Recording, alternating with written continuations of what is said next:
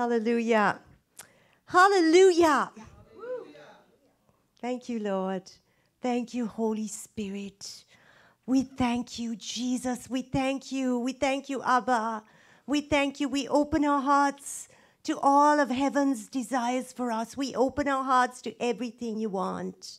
And we want to align ourselves with you. We want to align ourselves with the word, with your desires. We want to express you in every way you choose, and we choose to be with you. And we love you, Jesus. We worship you, and we welcome you, Holy Spirit, to keep on moving, to keep on speaking, and to manifest through us in this word. In Jesus' name, amen.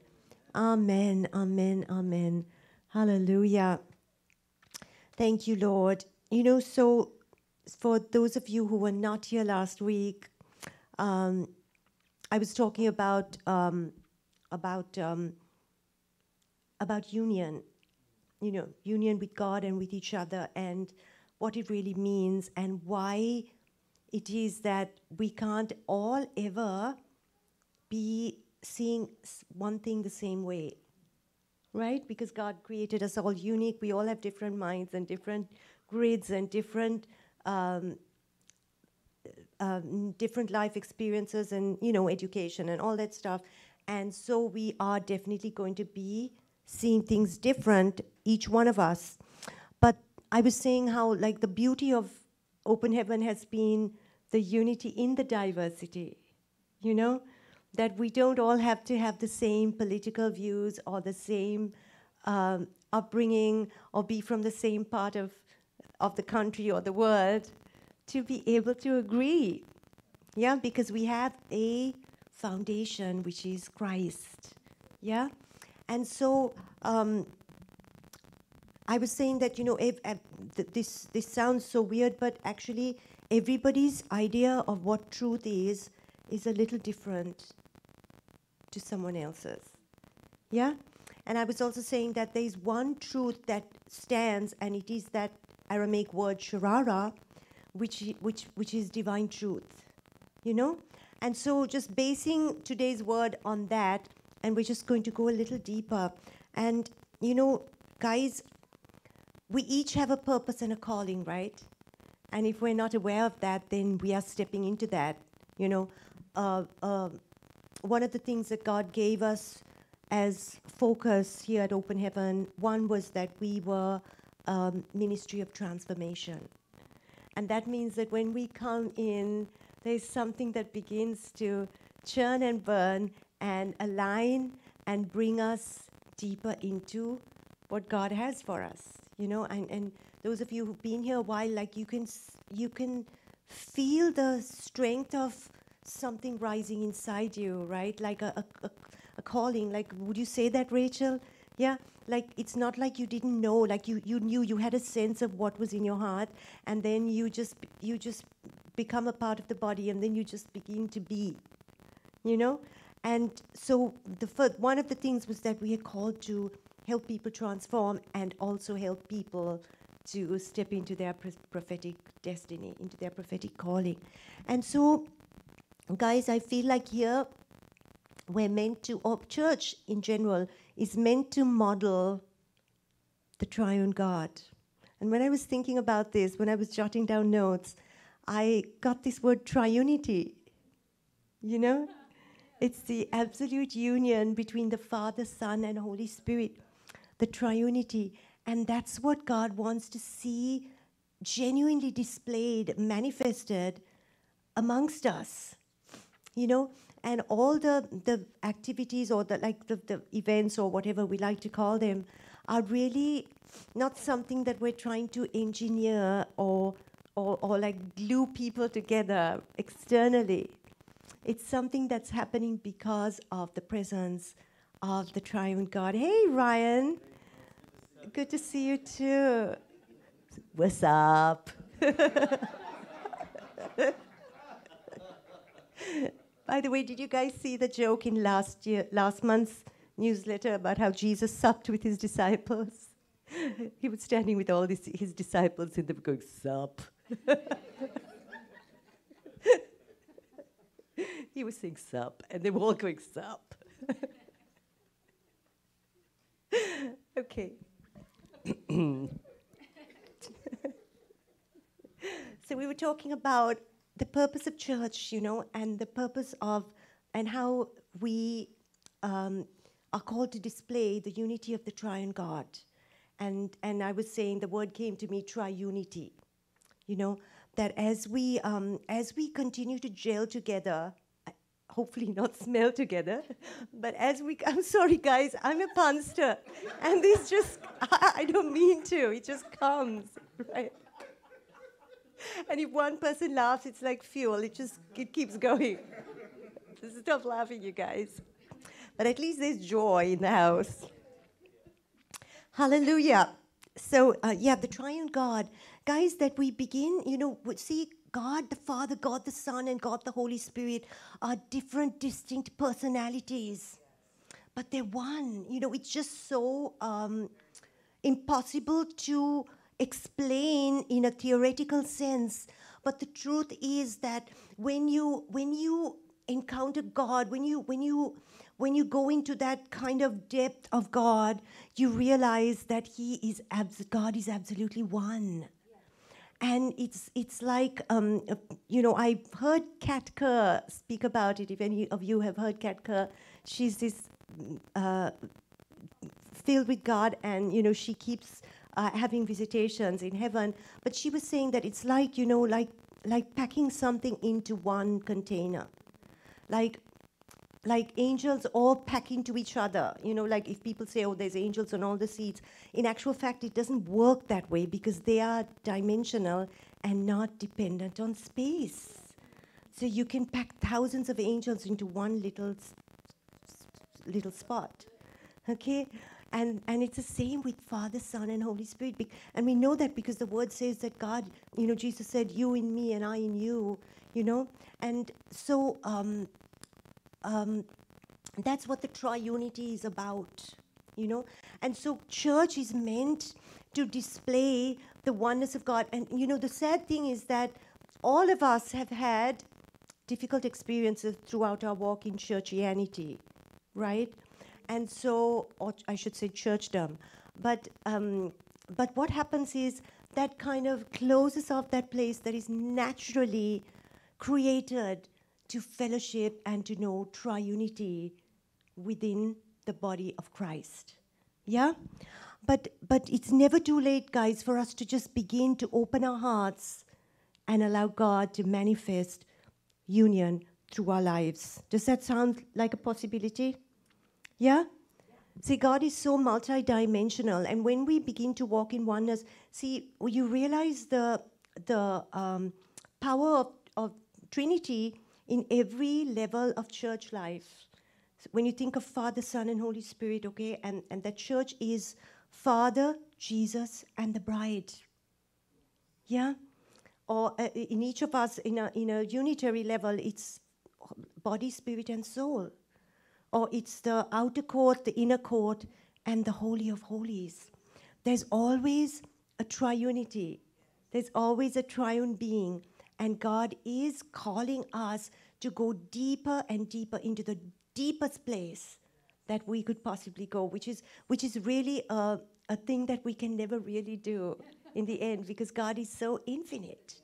And we will be going and going and going, thirsting after Him, and we will be just getting deeper and deeper and more and more and more into Him. That sounds so awesome to me. Yeah? No more bored Christians. Yeah? Hallelujah. So guys, I think we as a church have been called as part of a move across the world, to push boundaries, to break boundaries in a way, to scale boundaries, to create new frontiers, and to be pioneers in the things of God. And if that sounds crazy, see, why should it be? I was thinking about how set we get in our thinking about God, in how we interpret the word, and how we have allowed certain things to be cast in stone, me included. I mean, I'm just learning to break some some walls. See, when you think of how hundreds and hundreds of years ago, people said that the earth was flat. Okay? But then they got proof to the contrary, and they moved on from that understanding. Okay? And then knowledge about the earth and the world and the science and the environment just grew so much. And now we have a huge symphony of beautiful, glorious revelation about the planets and the stars and about the earth and where we fit in. And all that to say, you guys, in every field, in every field, we have progressed in the sense of our understanding. It's not that those things ever changed. We just got upgraded in our revelation. In everything, just think about health and fitness and how people constantly change what our understanding is about what's good for the human body and how we can elongate life and live in health and strength.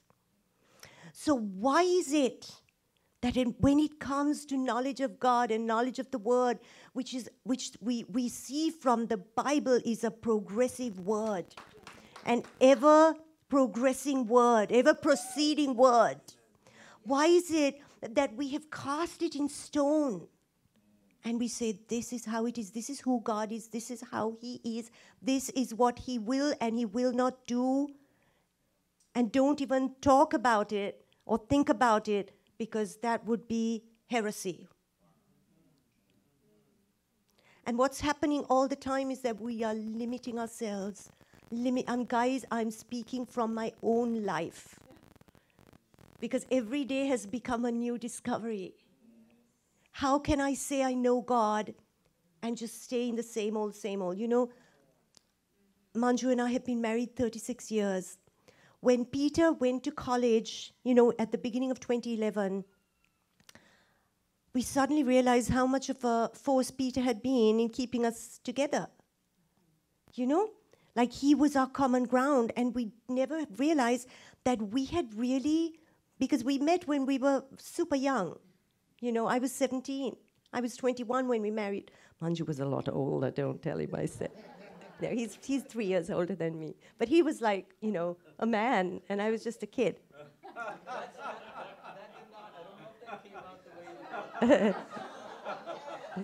No, what I mean was Manju was mature. He'd been living abroad in school in England and college and everything, and I was just a sheltered child. Only kidding. That's a total lie. I was an absolute brat. But what I'm saying is, guys, so when Peter went to school, we suddenly realized that, wow, we had got set in our knowledge of each other. I thought I knew him, everything about him. He thought he knew everything about me. But no, I had been growing up. I had been changing. I had expanded in my interests and my understanding and my knowledge and my skills and what I liked and didn't like. And same with Manju. But you know what? It was so awesome to get to know each other all over again and build a whole different new relationship and dynamic between us. And guys, I really believe that this is what God wants to do in each of our lives. Even if I've been a Christian for 1 year and I've stepped into a routine, if I've routinized my walk with God, then there's something that's grown stale, something that I have cast in stone to say, this is how God relates with me, this is how I relate with God, this is what I know about Him, and this is how it has to be. Yeah? But He's calling us to different. He's calling us to push past a boundary, to scale a wall, to create a new normal, a new reality in your walk with God. Yeah? Yes. Hallelujah. See, I believe and you know, when I say open heaven, I mean every one of us who's right here, you know, sitting here, that God has called us, guys, to be something. That none of us was meant to just sit, to be born and just sit somewhere and just roll through life. That every single one of you, in whatever you're doing, God has called you to be somebody. to impact, to have an effect on the world, to impact your own world, your school, your kids that you teach. God has called you to be not just anybody, but to be somebody powerful, to be somebody who is the revival, somebody who is the reformation, somebody who is the encounter that somebody's praying for. Yeah. Amen? Because you and I are the only church that some people will ever know. Yes? Hallelujah. Thank you, Lord. So last week, we were talking about how transformation is so much a part of life, so much a part of our walk with God, and so essential, but that we can't experience transformation unless we have a revelation. Yeah, I was saying revelation brings a renovation. Yeah? And that we can't have a new revelation, guys. We can't have an upgrade unless we're willing to open our hearts. Yeah? See, in the church, in the New Testament church, when the Holy Spirit first fell, like people were weirded out. Remember, the Jewish people in the synagogue thought everybody was drunk, and it was like wow, scandal going on here. These guys are drinking first thing in the morning and making a noise. Yeah? But God was bringing about a transformation. And you guys, I really believe this is what He wants to do in each of our lives, that we go from glory to glory, that we never stay in the same... You see, if I'm still praying the same way I prayed 10 years ago, that means my revelation has just stayed where it was. Yeah? Because even how I pray, how I relate with God has changed because of the dynamic of what's going on in my walk with Him, in my revelation about Him. Yeah? And so, it's a good thing to just stop and ask yourself, when you are relating with God, when you are praying, like, why am I doing this? Or why am I saying this? I remember how I was in such a routine about putting on the armor of God at one stage, And I would just go through the motions every single day, super religiously, because I would feel like I was not covered if I didn't do all of that. Clipping everything on and, tying up things and putting my helmet and everything. But it's a qualitative thing, right? It's not something... Of course, we can do things as prophetic gestures, which do enable us and build our faith, and that's beautiful, and I still do that. What I mean is if I'm doing it every day with that religious thought that if I don't do it, there's something uncovered and exposed. Yeah? So to understand that for me was a step, was a big jump. It was a scaling of a wall that I had hemmed myself into. Yeah? So the thing is, guys, if I'm ever saying that, wow, this can't be, I'm saying that I know everything. Yeah? And I believe only God knows everything. Remember how Jesus said, greater things than these they will do, in the book of John. Because he knew that things were going to go off the charts. When the Holy Spirit came, that there was going to be potential for every transformation, for every breakthrough, for every kind of miracle. Yeah? Everybody awake? Yes. So let me read to you guys, from this prayer. I think Wendy read it in the communion last week.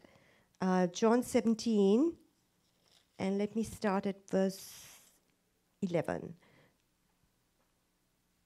Thank you, Lord, as we just relate to our body here.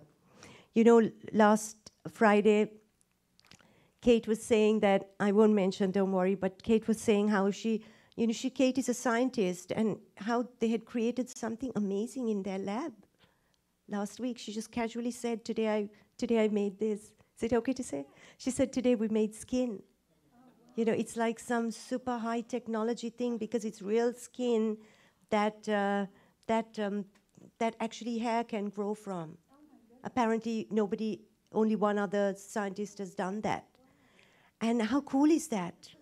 Right? What if we demonized that and said only God is meant to do things like that? And no, you shouldn't. But no, that's a development of knowledge and understanding and science, all these things. It's the wisdom that God has given Miss Wisdom, right?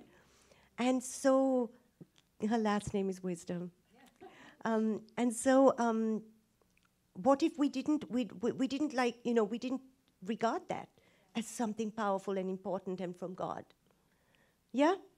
Same thing applies to the word. You know, another example that I recently saw is of a little toddler who the mother has, said is back on nursing like a newborn. Okay, it's like, for me, I would think that's a backward step. If I'm choosing to have more mother's milk than food, I mean, who would turn down food, right? A juicy burger or something, not me, because I'm not really a meat lover, but But what I mean is, guys, we need to be continuously looking to progress, to go higher, to go deeper, to understand a little more who God is. Yeah? So anyway, John chapter 17. Let's read from verse 11. So this is that beautiful three-sectioned prayer where Jesus first prays, to the Father, and he's talking about himself. Then he prays for his disciples, and then he prays for the disciples that the disciples will make. Yeah? But he says in verse 11, now I am no longer in the world, because he was already, more there than here. But these are in the world, and I come to you. Holy Father, keep through your name those whom you have given me, that they may be one as we are. Okay, this is what oneness is such a priority with Jesus. Yeah? He says, while I was with them in the world, I kept them in your name. Those whom you gave me, I have kept, and none of them is lost except the son of perdition, that the scripture might be fulfilled. So guys, what I want to bring out from this word, from this scripture, is some of the things that God is giving us as ways that we cultivate unity, common ground. Yeah? The truth is that, like I said, there are so many doctrinal issues and beliefs and things that people understand and people that people follow, who teach different things.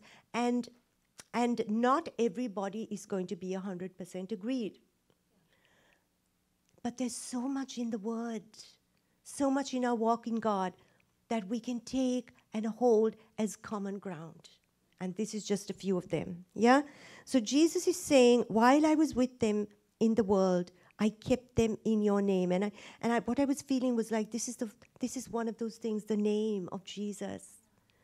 Do we not all claim his name? That's why we call ourselves Christians, right? Christians, because we claim his name. Yeah? And then he says, okay,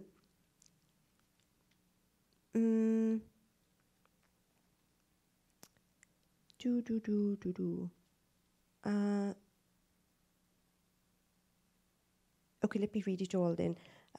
He says, but now I come to you, and these things I speak in the world, that they may have my joy fulfilled in themselves. What about joy?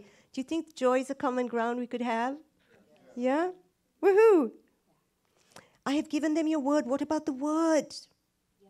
And the world has hated them because they are not of the world, just as I am not of the world. Has anyone been hated just for having the word? Yes. Yeah? Yes. Just for having Jesus? Just for walking in him? Anybody been hated? No? Yeah. Okay. That's great. That's good. Not that you're hated, but that you see, right? It's an identification with Jesus. The truth is that the deeper you go in God, the more you're likely to attract some accusations and some negative comments on your Facebook page or something worse. And it says, I have given them your word, and the world has hated them because they are not of the world, just as I am not of the world. I do not pray that you should take them out of the world, but that you should keep them from the evil one. They are not of the world, just as I am not of the world. Sanctify them by your truth. Your word is truth. Remember how Pontius Pilate said, what is truth? Yeah? Remember last week I was talking about Sharara? And Sharara is the divine truth. It's the truth of God. It's not truth as how I see it, or truth that, Tanisha may see it, or the truth that Steve might see, in the sense of the interpretation of how I see a situation or a thing or even the word. But it's God, the word made flesh and manifesting among us. It's who he is. Yeah? And it's saying here, sanctify them by your truth. Your word is truth. This is why I always feel like, guys, we can never go far away from the word. We need the word. Because only the word is going to keep us on track. Only the word is going to keep us founded deeply in Jesus Christ. Yeah? And it's saying, talking about the word as truth, that divine truth, the Sharara, that is what we encounter when we come into God. Yeah? And he says again he says in verse 21, in 20 he says, I do not pray for these alone, but also for those who will believe in me through their word, that they may be one, here we go again, as you, Father, are in me and I in you, that they also may be one in us. See again that the threesome, the Father, Jesus, and the bride. Yeah? That they may be one in us, that the world may believe that you sent me. And the glory which you gave me, I have given them, that they may be one, just as we are one. Yeah? And when he's talking about one, he's not saying one person alone, right? He's talking about one family, one unit, one body of people who come in oneness through Christ. That, I have warts, you have warts, somebody has some scratchy places, somebody has a little rough edges, but that we learn to be one. Yeah? Yes? Or scratchy beard, whatever, Forrester, yeah? And then he says, let's see. I'm looking for the place where he talks about, and the glory which you gave me, I have given them, that they may be one just as we are one. I in them and you in me, that they may be made perfect in one, and that the world may know that you have sent me and have loved them as you have loved me. And he says, Father, I desire that they also whom you gave me, may be with me where I am, that they may behold my glory which you have given me. For you loved me before the foundation of the world. This is just giving us a whole picture of the eternal sense of who God is, of who Jesus is. That none of this happened within a timeline. See, we're always understanding the word or interpreting the word according to our own timeline, according to our own grid, according to the way we think. But what about if we stop to see that this is a divine thing? It's an eternal perspective. It's an eternal perspective, that everything God is talking about is coming from another point of view. How about that? He's saying that even before the foundation of the world, all this was settled and decided, and Father had already appointed all of this. Isn't that amazing? It's just mind-blowing. You guys awake? How awake? Oh, good. See, guys, took me back to Luke chapter 24, where in and I'm just jumping to another scripture, but Luke chapter 24, where the disciples were walking from to Emmaus, and how Jesus came alongside them, the risen Jesus. And we're told how, they constrained him and they told him to abide with them and everything. And when they sat down to break bread. And we're told in verse 30 that when he blessed it and broke it and gave it to them, verse 31 says, then their eyes were open. And they knew him. Sorry, Steve? The fog lifted. The veil just got moved aside. Their eyes were open and they knew him, and he vanished from their sight. And they said to one another, did not our heart burn within us while he talked with us on the road and while he opened the scriptures to us? And then later in verse 35 it says, and they told about the things that had happened on the road and how he was known to them in the breaking of bread. How cool is that? So what the Lord was showing me was every time we break bread as a family, every time we break bread as a family, of course, there's a million things that are happening in the spiritual realm, every time. But every time we break bread, guys, Jesus Christ is made known to us. That scripture says that how they told the other disciples what had happened on the road and how he was known to them in the breaking of bread. See, everything, guys, that we're doing has a purpose. One of the things that, 3 things that the Lord showed us we should never move away from when Open Heaven was born. One was the Word. One was communion every time we gather on a Sunday, unlike, some places where it's like once a month. And the third thing was to pray in tongues. And I really believe this is how we're meant to stay on track. But the communion is so mystical. Because when we take, we are getting to know him more. It's the consummation of a marriage between Jesus and his bride. That every time we partake and we take together, we partake of each other, we partake of him, we are coming deeper into a revelation of who he is. It's the most intimate of communions, guys, because he is coming into us. His DNA becomes ours. I really and truly believe that we are super beings. Like 10 years ago, if I said that, people would think you were like, weirdo. But the truth is we are. We just need to remember it and to start to live like it. Every time we take of the bread and the cup, every time we eat of the flesh and blood, we are partaking of his nature. We are taking part of him and of each other. You guys are so quiet today. Please. Okay. Good.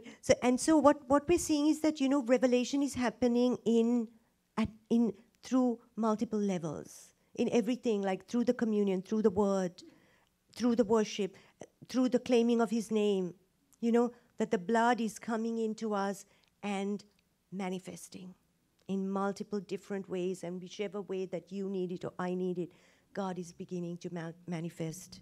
Yeah?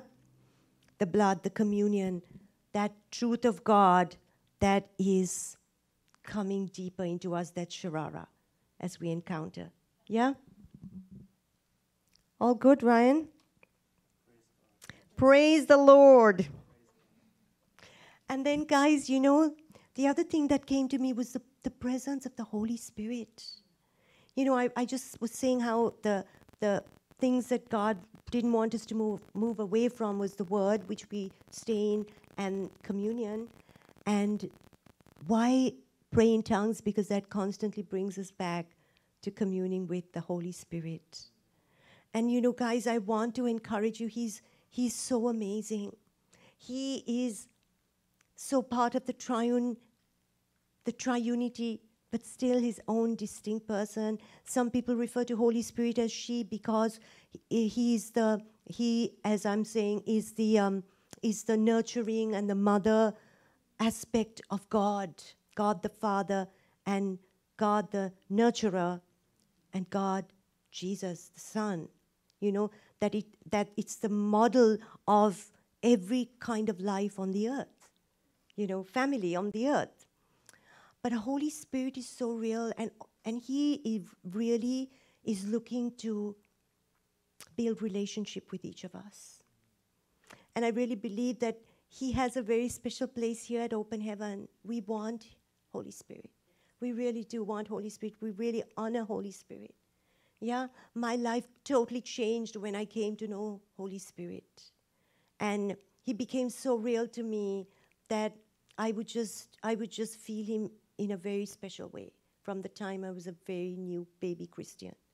And guys, I really believe if we are to grow in our walk, and you know, by the way, it's Holy Spirit who brings transformation, right? It's he who brings the revelation of the word. It's Holy Spirit who brings us deeper into God and helps us to grow and remember the word and to love each other and to forgive and do all those things, which we just could not ever do in the flesh.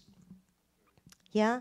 So even at Open Heaven, it's that three-pronged thing. It's the word, communion, tongues. You know what I mean? That model of three.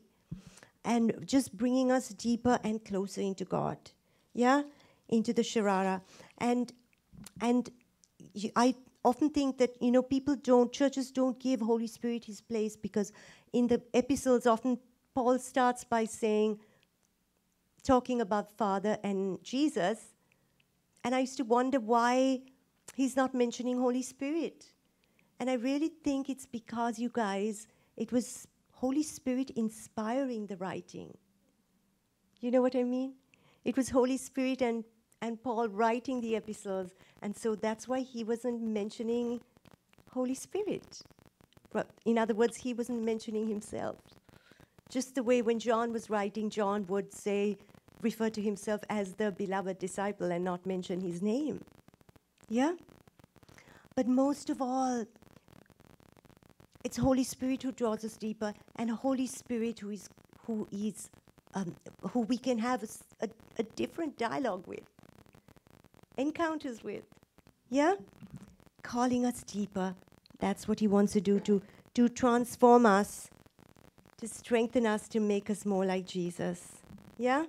It's all about that mystical union, you guys. Last week, I read that scripture from Ephesians chapter 5, which I always love to read, but let me just remind you of it again, where it says, it's talking about husbands and wives, but really for the church, God is showing us that every relationship is based on or organization is based on the bridegroom-bride paradigm.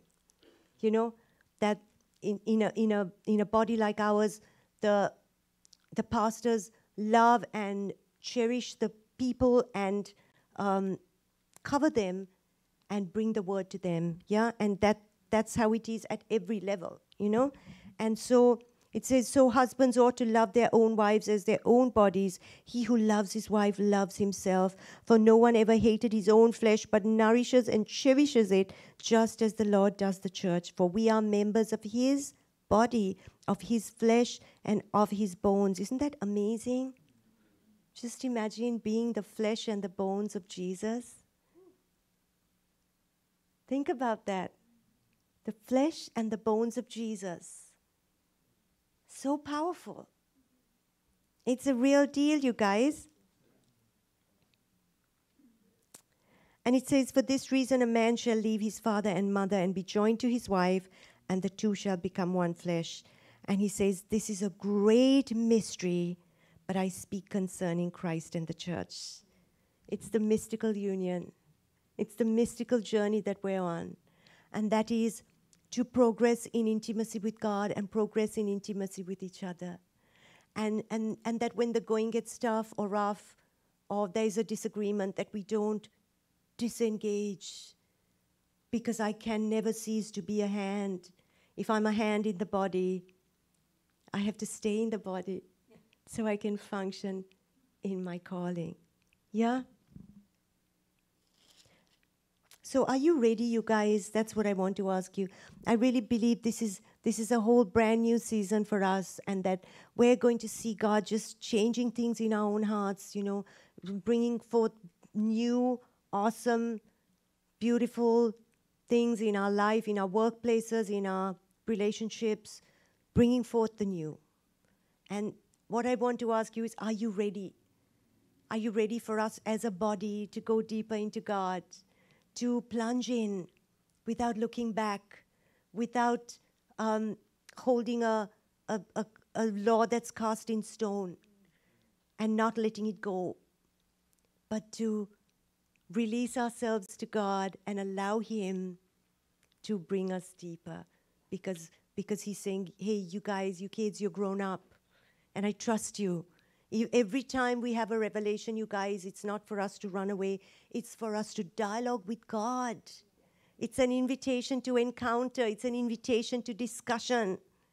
And that's the least that you and I can do when there's something we don't understand. I'm learning to do that, because I have felt stretched and pushed in lots of ways these past few years. But I press in and I dialogue with Holy Spirit, and then I feel the comfort of what He's showing me. And that, yes, I am teaching you this, and I am taking you further. Yeah? Are you ready? Yes. Ready to grow as one body? Yeah? Just think about how weird it would look if just my hand keeps getting bigger and bigger and bigger and bigger and bigger. Or my ears. I have a problem there anyway. I always had big ears as a kid. And then I grew into my ears. So I know the feeling.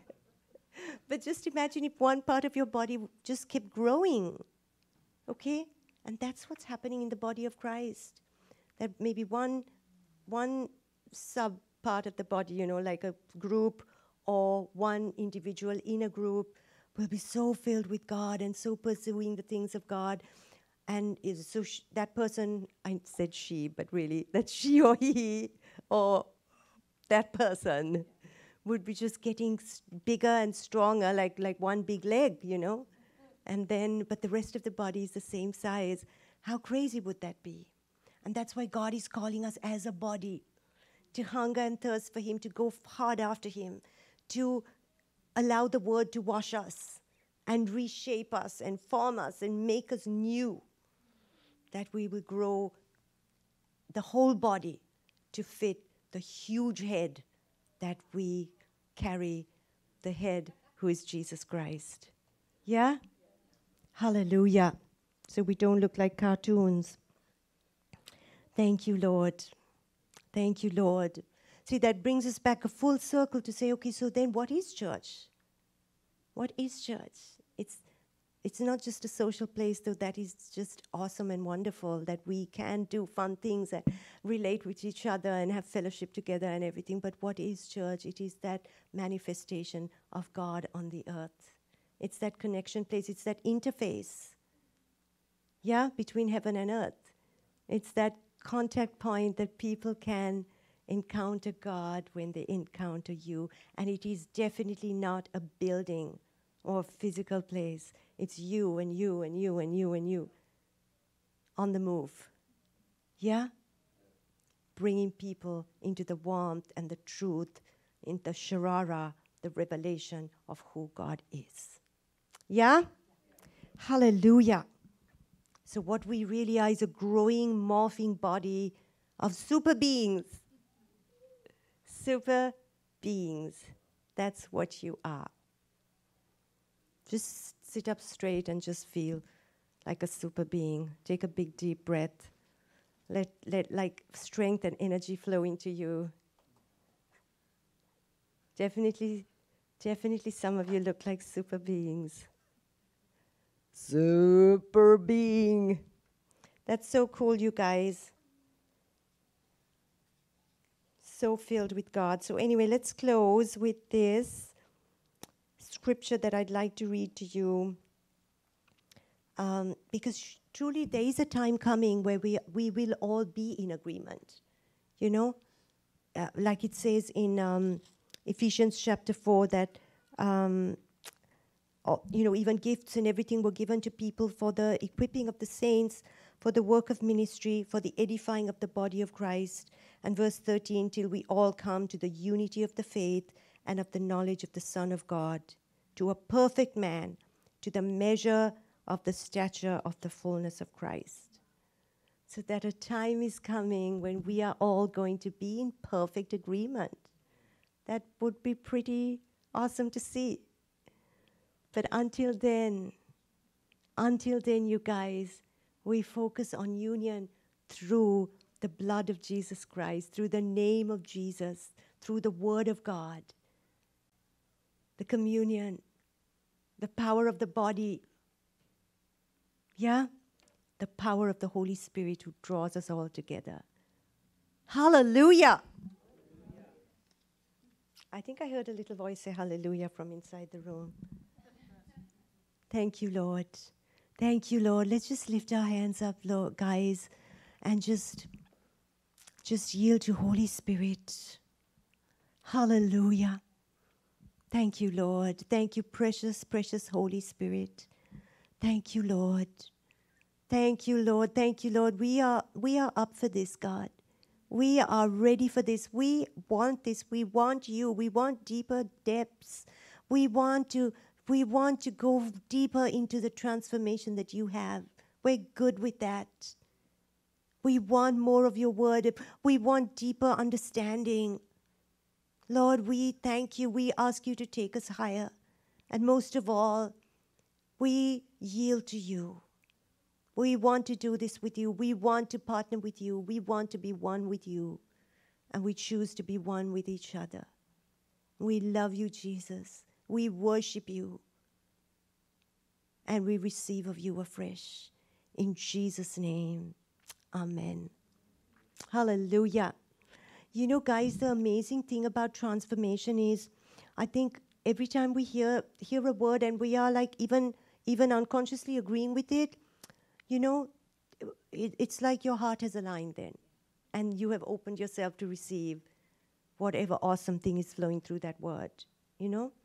So how much more when you consciously say, yes, amen, this is for me, and I choose it. Yeah? It's going to be so much more manifested in your life. Hallelujah. So I bless you guys. You have a blessed, powerful, fruitful week.